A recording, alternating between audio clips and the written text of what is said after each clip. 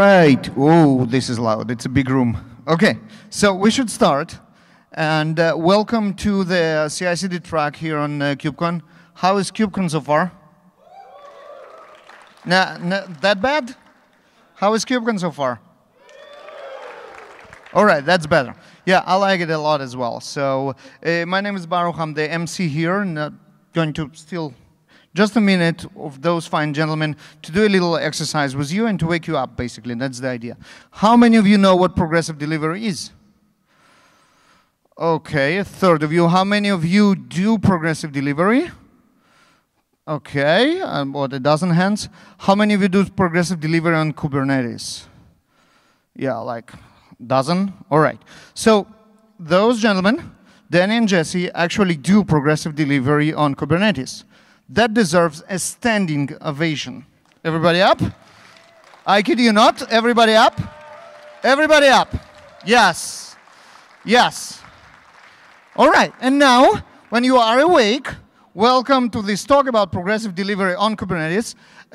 One thing, the slides are already in the scheduling application. So if you want to follow along with your copy of slides, you're more than welcome to open it and download it. With that, Danny and Jesse, thank you. Thank you for that introduction. Hi, everyone. Thank you for joining our talk on progressive delivery on Kubernetes. My name is Jesse Suen, and this is Danny Thomson.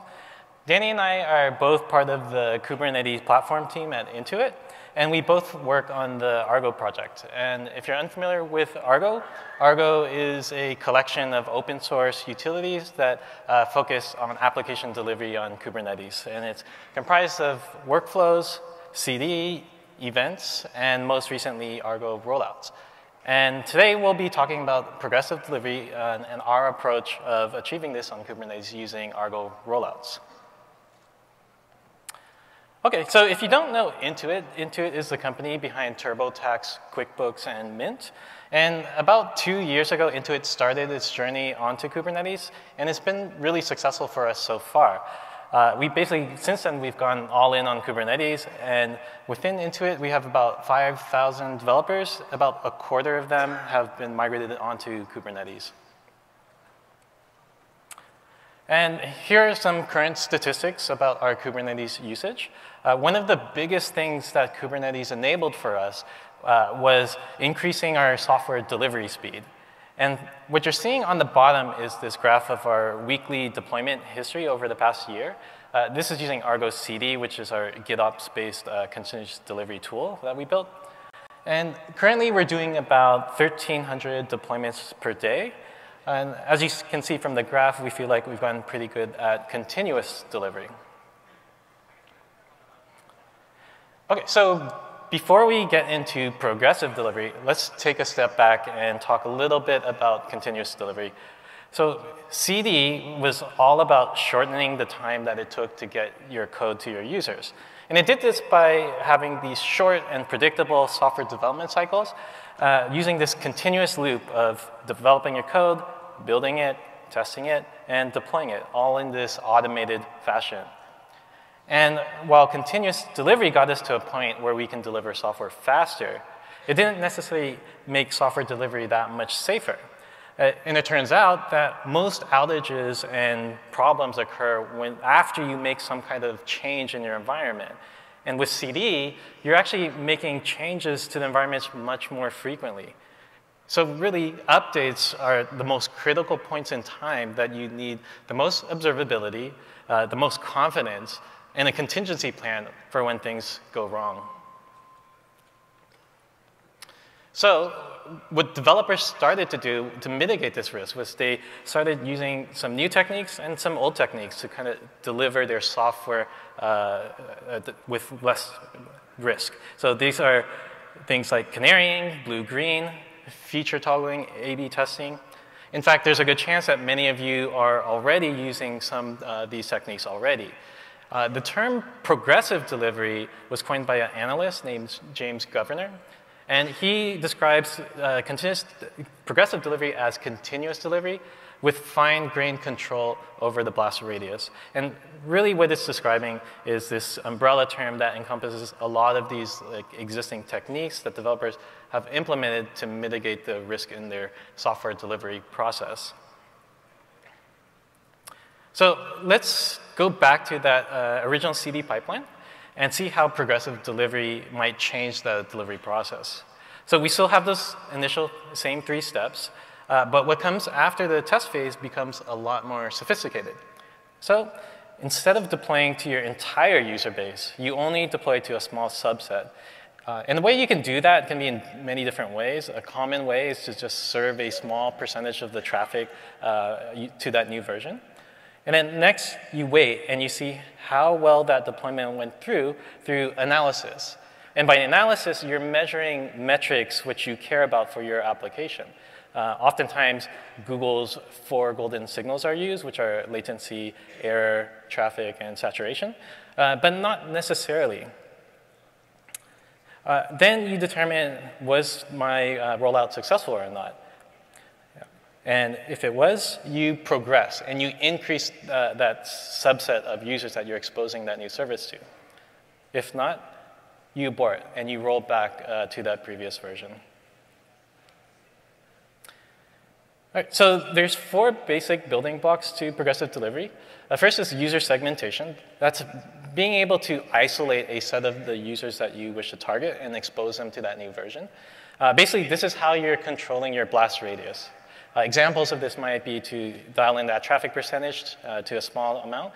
It could even be something more coarser grained, like deploying to a geographical region or a city. Next is traffic management. And then once you decide how you want to segment your users, you find ways to direct those users to the new version. And this is where things like service mesh and ingress controllers become useful.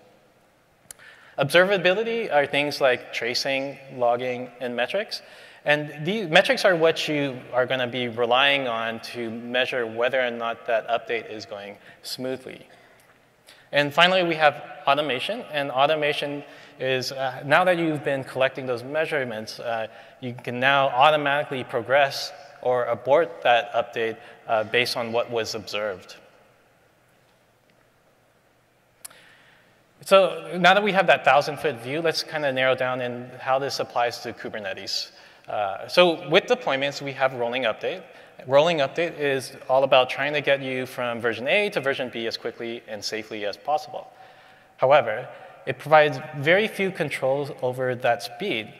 You can kind of slow it down using things like max surge, min ready seconds, readiness probes.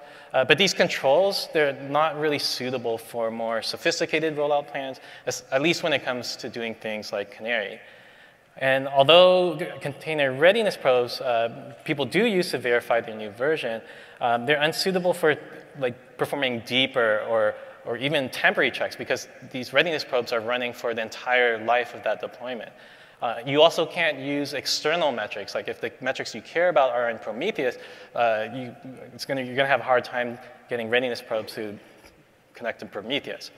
And while rolling update can halt the progression of your update, it's unable to reverse that update. You can't automatically roll back when your metrics are starting to fail.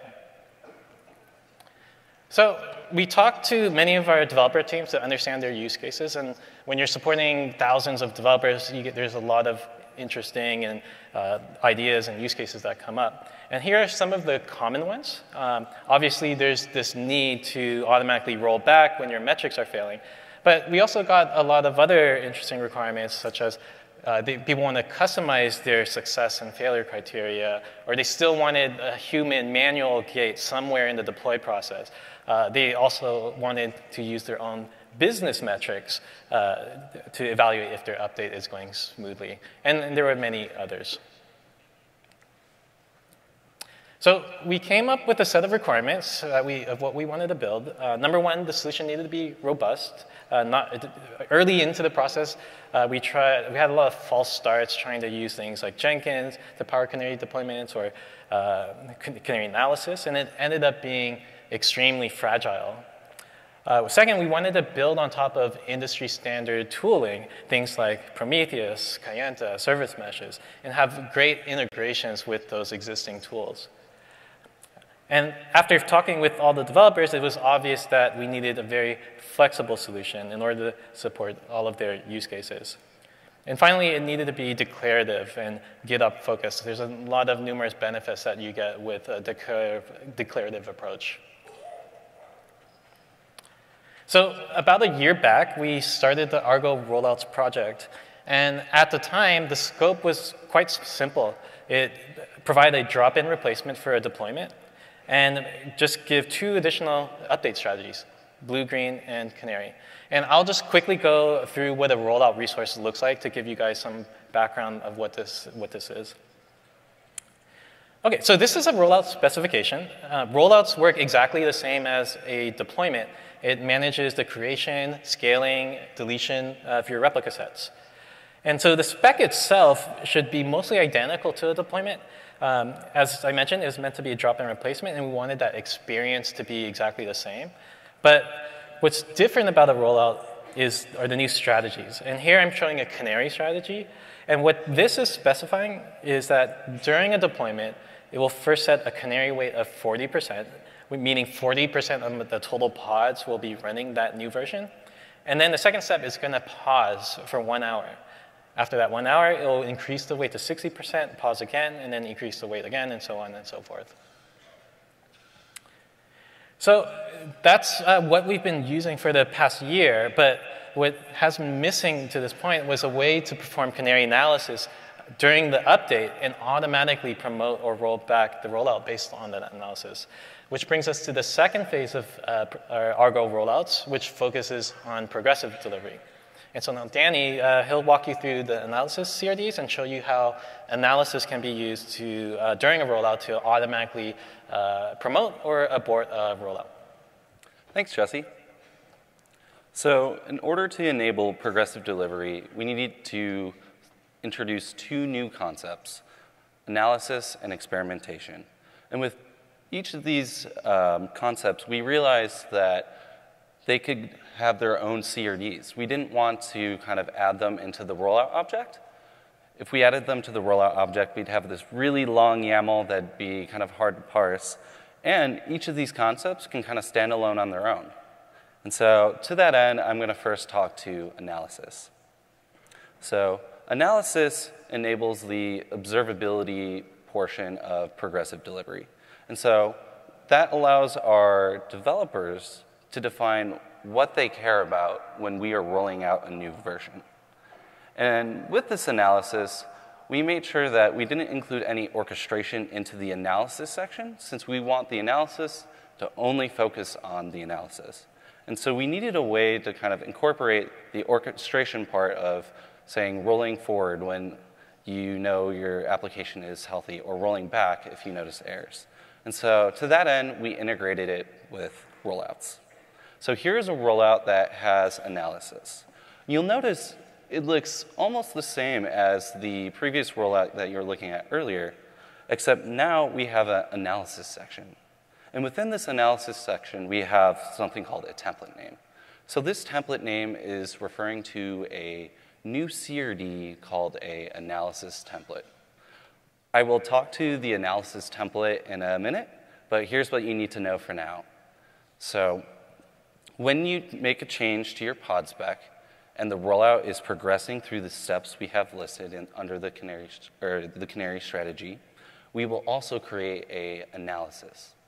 That analysis is checking the success rate of requests to our service. If that success percentage drops below 90%, we consider the new version bad, and we need to roll back. And so to that end, I will give you a quick demo of a rollout that uses analysis. So the first thing I'm going to do is pull up my terminal. So we also, in addition to adding analysis and experimentation to Argo rollouts, we created a kubectl plugin for Argo rollouts. And we did it for 2 reasons. One, we wanted to be able to visualize our rollouts. And then 2, we wanted to be able to automate some of our common operations on the rollout object. So what you can see here is a rollout object. You can notice that right now it's in a steady state. It's executed all the steps. And then under this metadata, we have a tree view. This tree view shows all the children resources created from the rollout. So you can see a replica set and a bunch of pods. And so now let me pull up the demo app. So this is our demo app. What you'll notice is that there are a bunch of floating dots going across the screen. Each of those floating dots represent a request to our backend service. Then our backend service has a predefined color that it will return, and that's the color that the dot takes on. You'll notice this little bar graph kind of slowly incrementing across the screen. That represents the percentage of that color that's the backends are returning. So in this case right now, we are 100% blue. Another feature of this demo app is we can modulate the error rate of the backend service. So if I change the slider to around 48%, 48% of the requests to the backend service will fail. And you'll notice in the floating dots, there are some darker ones. Those represent the failed requests. In addition, you can see the failed requests in the bar graph at the bottom. So I'm going to bring that error rate back to 0 to kind of get us back into a steady state. And now I'm going to make a change to our rollout. So I'm going to execute I'm going to use our kubectl plugin to change the image from the blue version to the yellow version.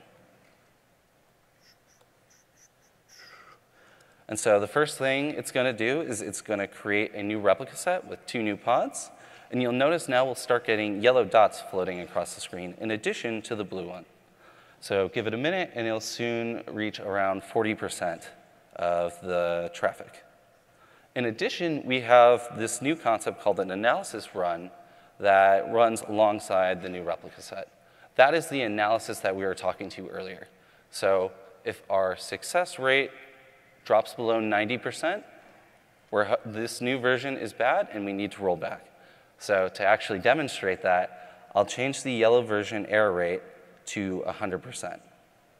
And so either on this measurement or the next, you'll see a little red X here indicating that the measurement was a failure and we need to roll back. So it looks like this one just missed it, so give me another 5 seconds. And there you go. We had a failed measurement, and now we realize that this version is bad and we need to roll back. And so we scaled up the old blue versions first, and now we're starting to scale down the yellow ones. And you'll notice that now the blue dot, there's only blue dots floating across the screen, and the bar at the bottom is all blue. Now I'm going to simulate a successful rollout. So I'm going to change that error rate back to 0, and I'm going to run a retry command that will try to execute all the steps again.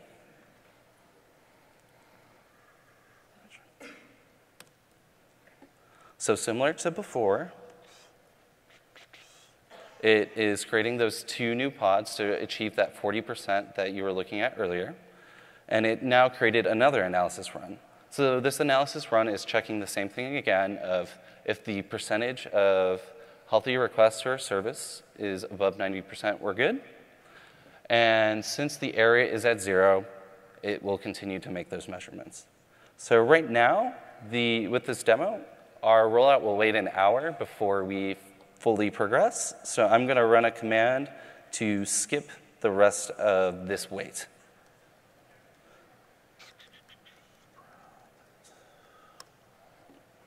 And so now we'll start to progress through the next steps. In case, if you don't remember, it will increase the ratio to 60%, wait 10 seconds, increase it to 80%, wait 10 seconds, and then progress all the way.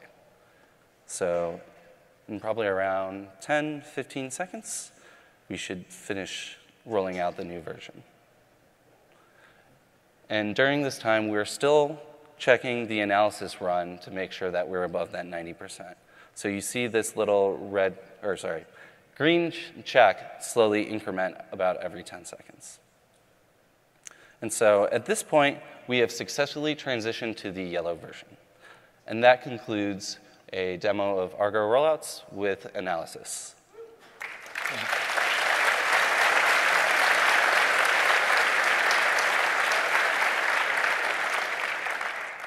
So the next question is, OK, that's really cool, but how did you actually do it? So I'll kind of dive into the analysis template now. So the analysis template consists of one or more key metrics that you want to monitor while you're deploying a new version. And so each metric has a different provider that queries a backend service to take that measurement. In the case of our demo, we were using Prometheus, but we support a bunch of other providers. And the one I just want to call out, in case if you don't know what it is, Kayenta is a canary analysis tool that lives under the Spinnaker project, but can be used as a standalone service. So to actually kind of dive into the template a little bit more, let's first start with the Prometheus provider. It's relatively straightforward. You specify a Prometheus address you want to query, but you also specify a PromQL query that you want to execute. When it executes, it grabs a measurement from Prometheus, but then that raises the question of how do you evaluate that metric? And so that's where success conditions come into play. Success conditions are a way of evaluating the results of your measurements from your providers. And you might notice that we're using an expression instead of a threshold. Well, since we have different providers, we realize that certain providers might return different payloads. And so we needed flexibility in how we interpret these results. And so to that end, not everything can just be a simple equality statement. And so at this point, you can say, OK, I can take a measurement. I can evaluate that measurement. How frequently do I do it? That's where interval and count come into play. So interval is how frequently we take a measurement against our provider. And count is the total number of times we want to execute that provider. And so from there, there's one last concept I want to touch on for analysis, and that is arguments. Arguments enable developers to parameterize their analysis templates. In the case of our demo, we injected which ingress we wanted to query against from our rollout object. And that enables analysis templates to serve as building blocks for higher level resources like rollouts or, as Jesse will explain in a minute, experiments. And that allows the analysis to not worry about either details that it can't possibly know, or really these higher level resources should be the one who care about them. And so another added benefit with this is that it allows analysis templates to become shareable. So not only can you use these analysis templates within your organization, you can also use them across communities. To give an example of that, the demo we are using today used a metric from the Nginx ingress controller. And so as a result, anyone here who uses that controller for their ingress, they can leverage to this analysis template. And so that's a high-level overview of analysis. And I'm going to hand it back to Jesse to explain experimentation. Thanks, Andy.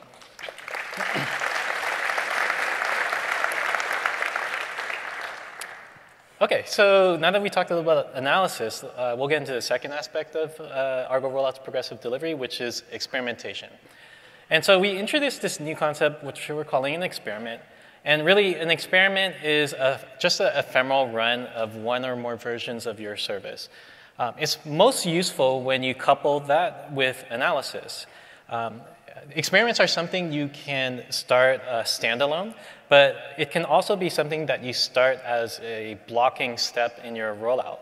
And some use cases that we see for experimentation include things like A/B testing, baseline versus canary analysis, or even things like machine learning model testing.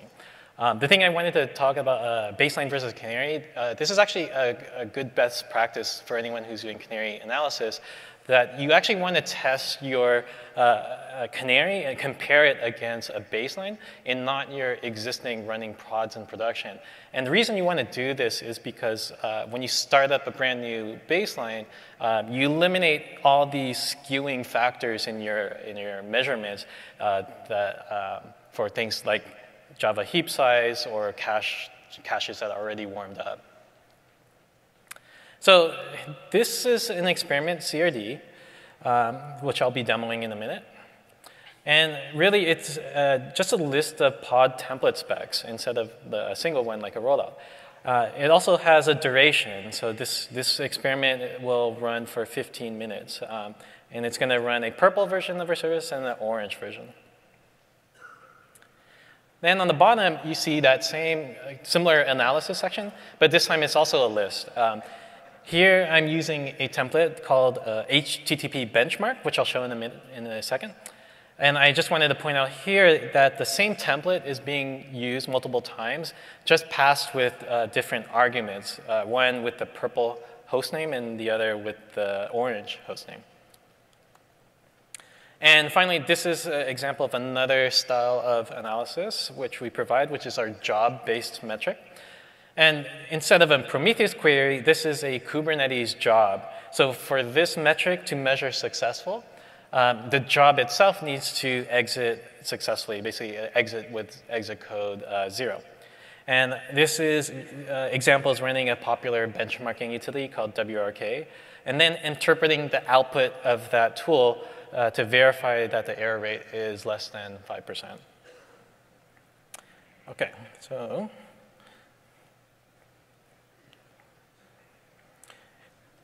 I'm going to use that same kubectl plugin to start the experiment.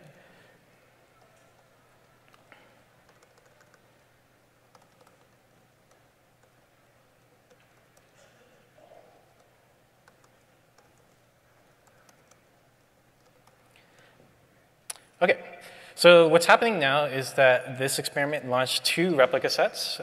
Both replicas had 2 replicas each. And what's going to happen is as soon as these pods become ready and available, it'll kick off the analysis. And this analysis, as you recall, was using the job-based metric. So I'll give it just a second. There it goes. OK, so it started analysis. It's running this job, I think, every 5 or 10 seconds. And the exit code of that job is going to determine whether or not that experiment is going well. So as you can see, the purple version is measuring error rate less than 5%, but the orange version is not. And you can tell by these incrementing ticks going up here.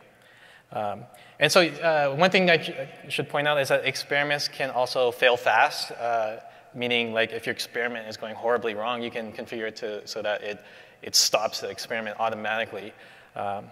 And experimentation is just a really simple concept, and it becomes much more powerful when you're using experimentation as part of your rollout steps for doing things like canary versus baseline testing. All right.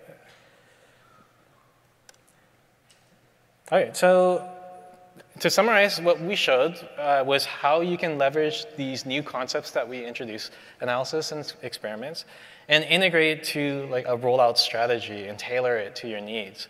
And we designed this to be very flexible and loosely coupled so that it could be used not just with rollouts, but in other ways that we might not anticipate. We also wanted to point out that progressive delivery is multifaceted. There will never be this one-size-fits-all solution. For example, Intuit makes heavy use of things like feature flags so that developers can experiment in canary feature at a feature toggling level. And finally, this is just the beginning of progressive delivery and just how CD made the lives of developers easier. We think that progressive delivery is going to have that same effect for operators. And in terms of what's next, what was noticeably absent in our talk was the use of a service mesh. And so in the future, what service mesh will give us is finer grained traffic shaping. I'm talking about doing things like segmenting your users based on HTTP headers or cookies. And also, the metrics that we provided were ones that we found useful for us. But this was meant to be open and extensible for other types of metric providers, things like Datadog, New Relic, Wavefront. And so we would like your help and contribution there to make this more useful to the broader community. So here are some links that you can check out. In addition, Jesse and a couple of our colleagues have been writing a book on Kubernetes and GitOps. So you can scan that QR code on the left for a preview of the book. In addition, Intuit is hiring. And so if you're excited by progressive delivery or just solving Kubernetes at scale, feel free to scan that QR code or scan them both. And so with that, we'll open it up for some questions. Thank you for attending. Yeah, that was amazing.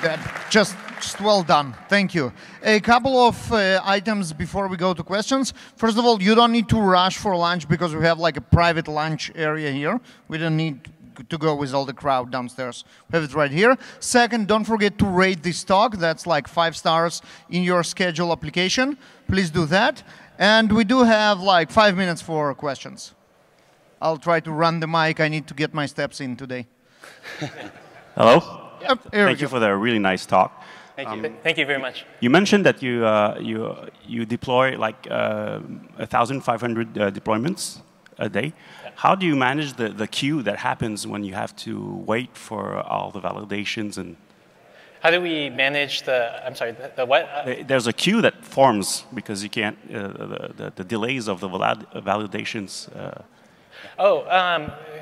So hopefully I'm answering your question.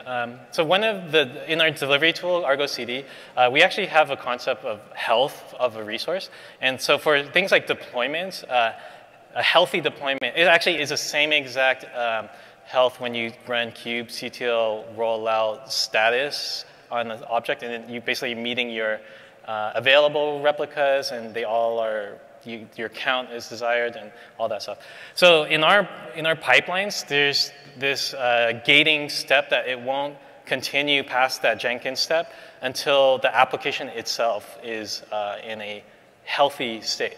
Because before that, it's actually in a state which we call progressing. Hopefully that answered your question. Also, to that end, for anyone who asks a question, we have some Argo plushies you can give out, so why don't you come on up? I could try throwing it, but got it. Yes. Hi. How do you version your rollouts? Version the rollouts? Yes. So these are, so I guess another question with how do we version deployments? Because rollouts are basically the same as deployments. Yes.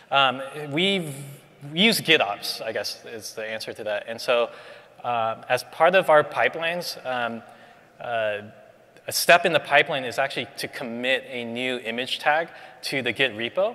And then a call is made out to Argo CD, which then synchronizes the live state with what was just committed in the Git pipeline. Yeah. Okay. And how do you test services right after a rollout, not based on these Prometheus metrics? You know, like service-specific tests, like a Helm test. Oh yeah. So that's also something that is partly covered by the Jenkins pipelines that we run. So the pipeline looks like, okay, commit that new image tag, wait for that application to be available and ready, and then some people will do actual integration tests, like run a test script from the Jenkins pipeline. But also we think that the things like the job-based metric that I demonstrated will have like a more tightly coupled test, like a more smaller scoped test, which maybe they can access things that aren't accessible in, say, from the Jenkins namespace. Like maybe it needs to do something only accessible from within the cluster. Okay, so, one last question. Sure. The analysis runs, they literally just test error rates, right? We do, sorry, did you get that? Sorry, were you saying you were asking if we were only testing error rates? Yes. Oh.